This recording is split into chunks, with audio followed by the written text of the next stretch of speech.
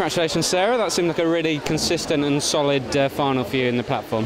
Yeah, I was really happy with the final, just because I came from Barcelona in 4th place, and I know I wanted to get into this competition and do kind of the same as what I did in Barcelona. So I was really happy for the finals performance. It was a PB. I scored about 5 points more than Barcelona, so really happy with that.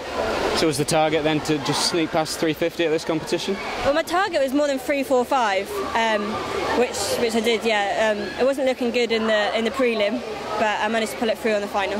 What did finishing 4th in Barcelona and also at the Europeans last year do for your confidence on this individual? Oh yeah, so much confidence. I mean, I hadn't been around for individual for a long time because of injury, and then slowly coming back was quite hard.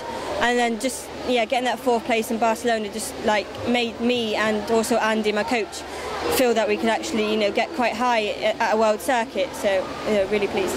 Obviously your synchro partner Tonya wasn't here because of injury. Was it strange being at a national competition and not diving with her in the synchro, not having her as an opponent?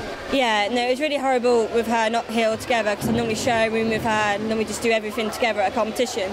As for synchro, it was horrible to sit there and watch. I don't think I've watched a 10-metre synchro competition for a few years.